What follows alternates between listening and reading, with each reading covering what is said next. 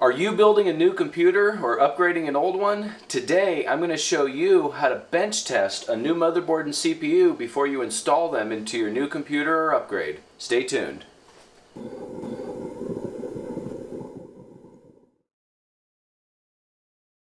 Let's start with unboxing our parts.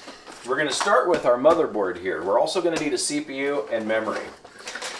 In the event that your CPU doesn't support onboard video, you're going to have to get a discrete graphics card. You can either use the graphics card that you're going to use in the system, or if you have one laying around, that'll work too. For this, I'm actually going to use a pad to set the motherboard on, but you can also use the motherboard box. It works perfectly fine. I've done it tons of times before and I've never had a problem. So, now when we open our CPU, we need to take a look and see what kind of cooler it has on it. Some of these AMD coolers actually have screws that hold them into the motherboard instead of clips. And that's the same way this one is. So what we got to do is we have to pull the retaining clips off of the motherboard right now. So I'm going to do that real quick. These are held on by 4 screws. They just screw right out. You want to make sure your motherboard is sitting on a surface so the plate on the bottom doesn't fall off. You don't want this sitting up in the air or anything. If you pick the motherboard up after this, you'll actually drop the plate off of the bottom of the motherboard. So, with those off, now we take our CPU, and to install the CPU, you're going to notice on the processor itself, it has a little gold arrow right there, and that arrow has to point to the bottom corner right here, the socket. You'll see the socket has a little shape in it as well. So you stick that in just like that, push the retaining clip down, and then grab your cooler. And with your cooler, you want to make sure that these screws don't touch the motherboard itself. So what I typically do is I get down real close and I line the screws up with the back plate.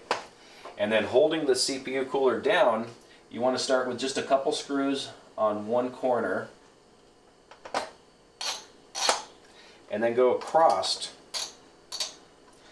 and keep doing that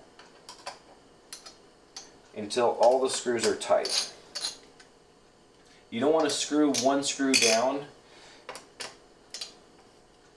without going across like this, because you want to have even pressure across the CPU. So doing it this way, you're only screwing it down a little bit each time, and the CPU cooler doesn't take the chance of damaging the CPU socket. Okay, we're almost there.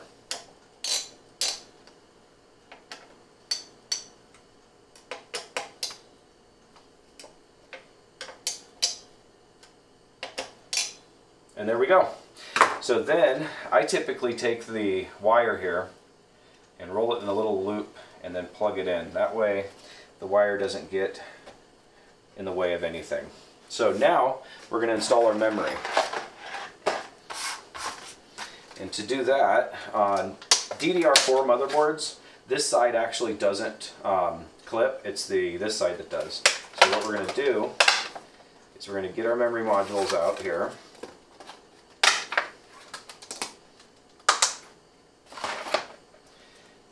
And plug them in straight down.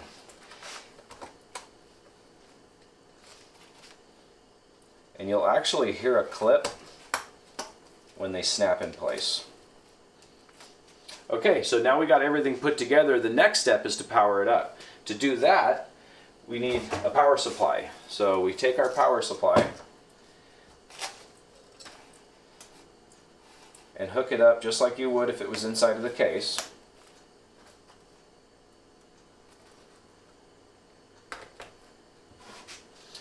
Take a monitor and power. Then you're going to need a keyboard.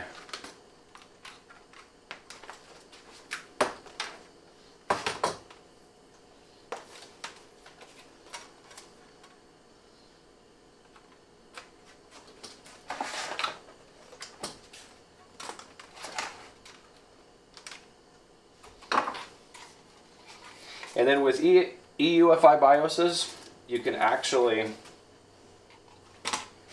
hook a mouse up. This makes it a little bit easier to use the BIOS. So at this point, we're ready to power it up. And to power it up, I typically use a screwdriver, turn the power on to the power supply, and then ground the pins that connect to the power button. So you do that just like this. And there we go. Now we wait to see if it actually posts. And there we go.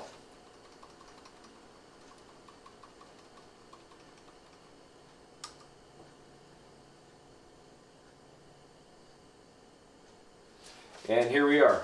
So in the event that it didn't post, there's a few things that you can check on. The first thing that I would do is try to reseat the memory. Make sure that the memory modules themselves are seated properly. You might have to pull them out, maybe even switch them and plug them back in. And that sometimes can be an issue.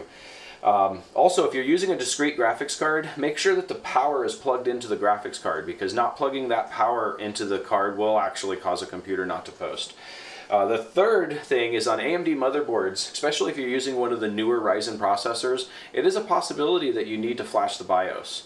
And we're going to go over how to do that right now. If you suspect that the reason why your motherboard won't post is because of an old BIOS that doesn't support your CPU, there's a few options you have. What you're going to need is an older AM4 processor that is supported by the BIOS that your motherboard currently uses.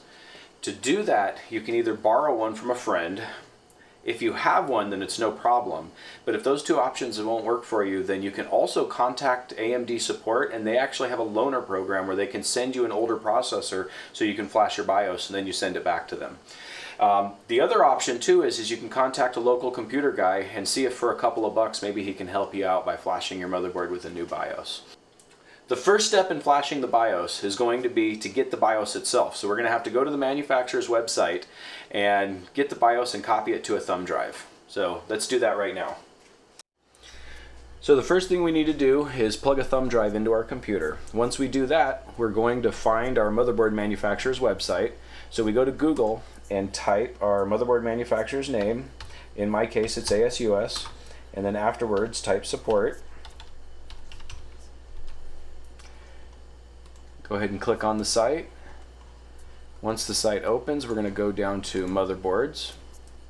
For a series of motherboard, mine here is an ASUS Prime, so we're going to pick that. And we're going to type the model number, A320M-K. Click on that. Click driver and utility. Then we're going to scroll down, click on BIOS and firmware. And then what we want is the latest BIOS for our motherboard. And in this case, this one's January 16th, 2020. We're going to download that one. Then we're going to open it up.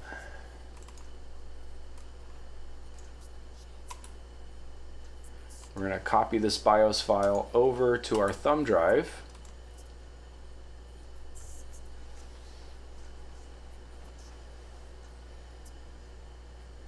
Make sure you open the zip file and copy it over. And after you're done, you can go ahead and shut everything down. Pull your thumb drive out, and let's get back to the motherboard. Once you have your BIOS image copied to a flash drive, let me take you through the steps on how to flash your BIOS on an ASUS motherboard. Your motherboard may differ, so I would refer to the manufacturer's website to make sure of the specific steps. So the first thing I do is plug the USB flash drive into a USB port. Then in your BIOS, you should have a tools section, and in that section on an ASUS, it's going to be ASUS Easy Flash. So you open that up, you pick your storage device, and then you hit next. Then from your storage device, you're going to pick the BIOS image that you want to flash, and then the BIOS is going to ask you if you want to flash this image, and you hit yes.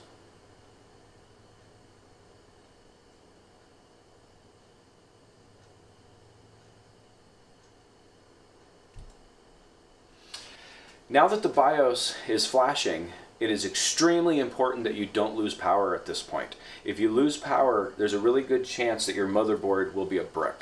So whatever you do, only attempt doing this if you know the power is reliable at the time that you're doing it. So we're going to sit here and wait, and we may skip ahead until this is done.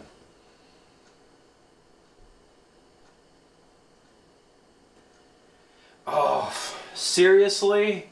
Come on. Did the power really just go out in the middle of flashing a BIOS?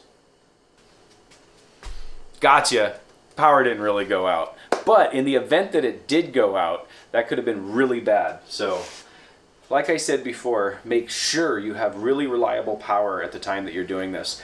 And it's not uncommon to actually hook the computer up to a battery backup if that's what you need to do.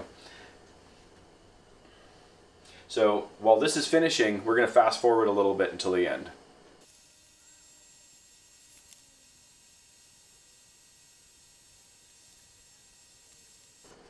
Okay, now that the BIOS has finished flashing, the system will restart on its own.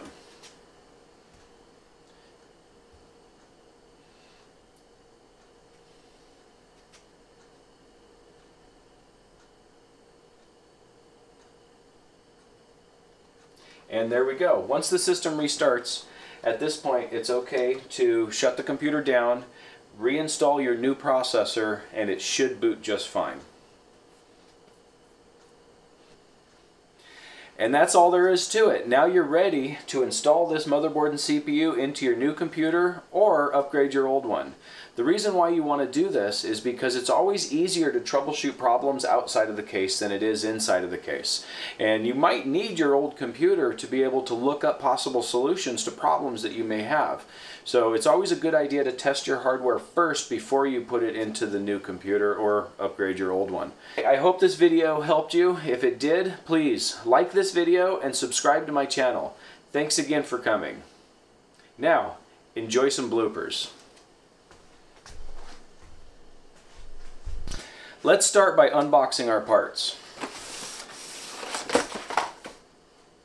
Or just throwing them all over the bench. We can do that too. Alright. Let's do this. Let's start with unboxing our parts. We'll start here with our CPU. That's our CPU. This is our motherboard. Now that we have our BIOS, let me show you the process in which you need to do to flash it. So you plug your thumb drive into your motherboard. Try not to plug it into the Ethernet port. It won't work. Cut.